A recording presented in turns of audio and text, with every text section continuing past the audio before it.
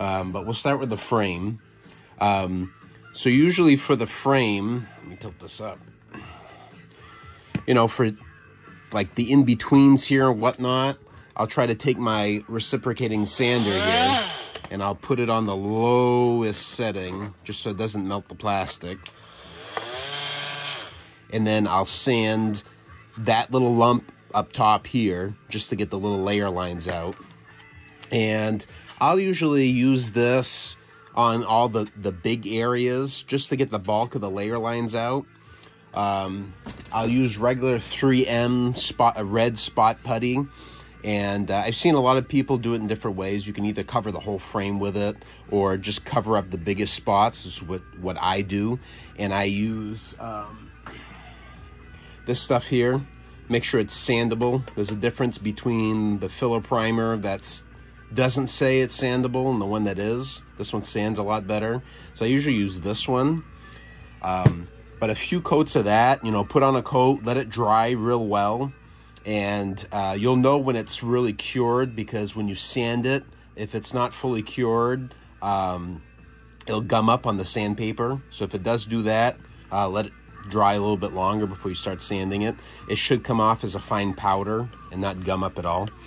But this will fill in a lot of these layer lines and make it really smooth. So I usually go over the whole frame. I go over the plates.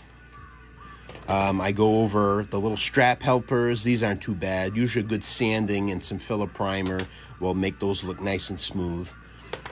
The little D-ring, I'll go over the edges and sand the top there. You know, don't worry about the bottoms that are going to mount. And when you get all the major sanding done, so you get your lenses here, and you'll have the tall one, which goes with the tall lens. And I usually will do some light sanding with 400 grit around this edge, just so that it fits nice and snug into here. Actually, I think it's this one. No, that's the long one. Yep. This is the short one. And then the short one will fit into here. This one fits in pretty good, but I think that one has a little bit of a lip, so you'll have to sand it a little bit. So that one goes in there. This one goes in here. So short lens with a short lens, long lens with a long lens. You got these two little discs. These, if you wet sand them with like 800 grit and polish them, you can make them really, really clear. This is just how they come out when you first print them. They're kind of opaque, and it's part of the curing process. But you can make them really clear if you polish them. So that's up to you. Some people don't even put them in. But choice is yours. You'll have to sand the edges again until it fits nice and snug. And I would always give it a little bit more of a leeway, because after you paint this, you know, if there's a layer of paint that's going to add, you know, another layer that's going to make it a little bit harder to push them in. So, you know, make sure they're loose, but not that they're going to fall out. You get your battery cover that goes here, and you get your power knob that goes here. And what I usually do with these knobs and then the side knobs that go up here, I usually take some socket head screws and I tap them into here, and then I cut the heads off the screws, and then that turns the knob into a screw itself, and then you can just kind of thread it right into there. And just keep a clearance, because there's only a little bit of clearance for it to go in there, so make sure the screw head is, you know, kind of short. And I'll do that for these two. These, you got a little bit more leeway because you can get to the inside of the frame here. You could just put a screw in there, a short one. Sometimes I'll just buy socket heads and cut off the excess, and then that way you can kind of thread it right in there. And I use a tap, and I'll just tap into it to give the threads it needs. And that way you could screw it on, you could take it off if need be. The button snaps, if you use real ones or these fake ones, you can either glue them on or do like me. I try not to glue as much as possible, but I'll drill just a little hole and use a little 440 socket head screw in the middle of this. Put it on, and then put a little nut on the inside, or just thread it into the plastic. That way you can take them off if need be, you know. The actual set, I believe, has one here, here, here, but it's missing one over here. There's actually only 3. But if you want all 4, you can put all 4. I include 5. The little standoffs, again, you know, you want to make sure you sand the little edges here so you can fit them in here. And usually they stand out a little bit, you know. The D-ring holder will go right up here. I made the hole small so you can drill it out to whatever screw size you want. So that's going to go here like this and hold the top strap on. These plates, I usually use 832 socket head screws on the four corners here. So you got this plate that has the little edge here. These fit this like this. So they fit them nice and snug like this, and then what you do is you put this one sandwiched on top of them like this. See? That way it sandwiches them together with the four screws and holds it together as one piece. And then all you have to do is press fit this into the frame, and it'll sit on these little ledges here. So make sure you sand that real well and kind of test fit everything before you paint. But when you're done, you know, just push it right together. And then if need be, if your lens breaks or something like that, you can always press fit this out, take the screws out, and fix the lens or get a replacement lens. As opposed to gluing it all together, and if something breaks, you know, it's harder to fix. And then here, this goes behind your head, and here's a 1-inch nylon webbing strap that you can get at most craft stores. This is what I use. You can put this in here like this, and then put it over the edge. So this is behind your head, so that it's like this. That way it holds. And there's little teeth in there that hold the edge of the strap. But not only does it have those teeth, but you have these as well. And these go through like this.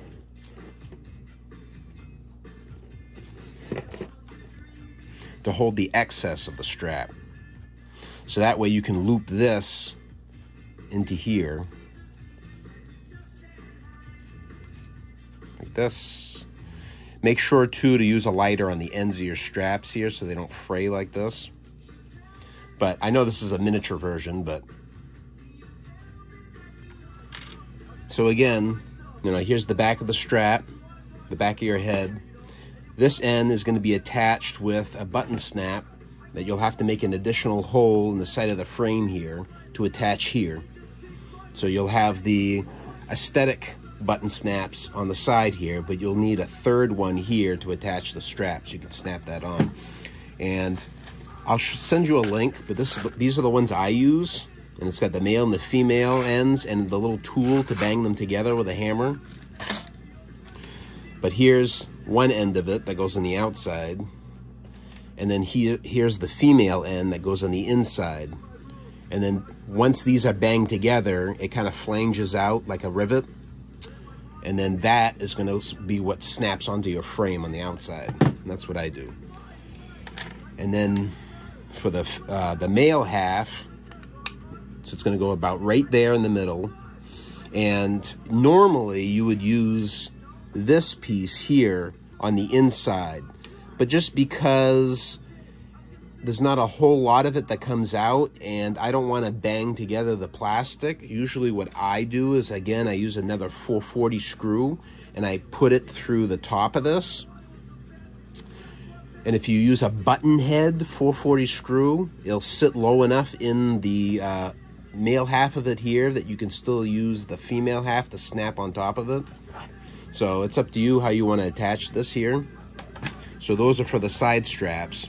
The top strap will go over next, but you want to make sure your D-ring's on there. And it's going to flip into the D-ring.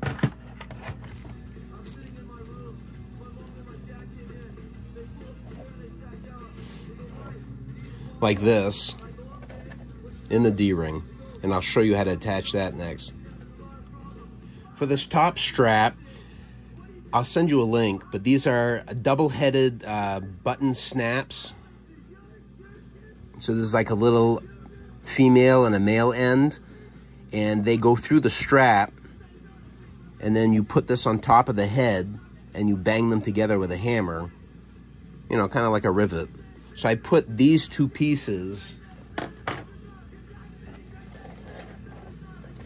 through here. So you'll have two of them. And that's what the regular Ecto goggles use.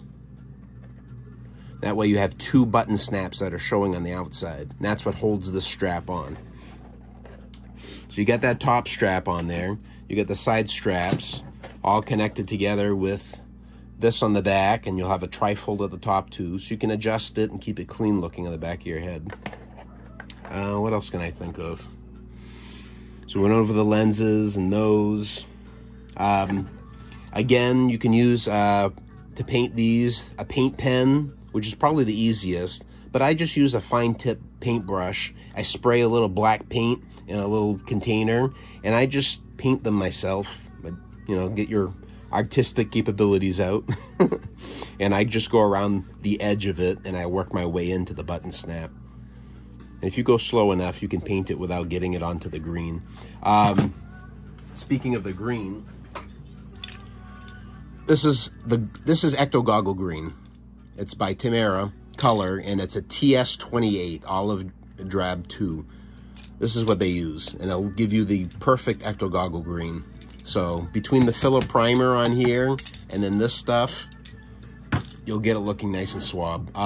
Again, I use the filler primer on the frame, and I just use regular primer on the lenses since they don't need to be sanded, really. I would do a light sanding on them, just with like a 400 grit. If there's any little imperfections, which there isn't much, you know, just give them a little go-over. Another thing, too, is, you know, you may have to drill out these little holes a little bit for the standoffs. Especially this one. It's not very sunken in, but the placer for the holes there. So drill that out a little bit and find a drill bit that matches.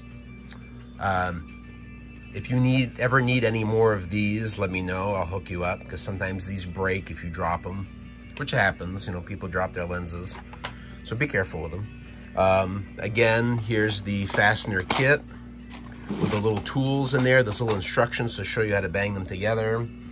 This is another kit too, with the smaller snaps for the top strap, and it comes with a little bag of them and a little tool here, and I just sandwich them together like this and hit the top so it rivets them together. And the snaps here, these are the real snaps for the sides and the ones you'll need for the side straps if you want to go that route. And this is the internal piece for it, but again, being that it's a thick frame, I usually use a button head 440 screw to hold this onto the frame. That way you don't have to glue it, and it's a much secure fit. And when you're pulling the strap off, if you ever want to de-snap it, you don't have to worry about ripping the snap off, you know, because it's bolted through the frame. Always the best way to go. And then these here for the actual straps. This goes on the outside, this goes on the inside, and snaps onto this on the side of the frame to hold those side straps on. Top strap is those little buttons here. Again, here's how to do this with the trifolds for all 3 straps in the back of your head. And that'll hold it nice between the teeth on here and this holding that down. It'll be a nice secure fit. You know, use socket head screws, probably 832s, I would suggest, for everything to hold these two on, and through the frame here, 1, 2, 3, 4. So you'll need 4, 5, 6, 7, at least 832 socket heads. I'll send you a link too, but for the inside padding, I mean, it's up to you. You can find the real stuff out there on eBay, which is more pricey, or you can get sticky back foam sheets, and I'll send you a link for that. But what I do is I just kind of make a basic stencil of this outside area, and it doesn't do the nose piece. It kind of stops here, so it goes here, along the edge here, and then comes back around. Make a stencil, trace that on to the foam sheet, and then just cut it out, peel off the back, and stick it right on. That way you'll have a nice foam piece here. Plus 2, if you put the button snaps on through here with a little nut, it'll help pad that so that nut's not against your cranium, you know. As for electronics, I haven't seen much out there for electronics right now. There has been kits in the past. Usually people just kind of put lights in the lenses, and I've seen a guy by the name of Mike Nelson with Carnivorous Creations in the past. He put a light kit with a bar graph and some other cool electronics. Jupiter Electronics, which is jupiterstore.com. They might have something. I know they've had stuff in the past, I believe. I don't know if they have anything currently. But yeah, that's about it. If you have any other questions, let me know. I'm here to help. I'll send some links for these and the sheets of foam.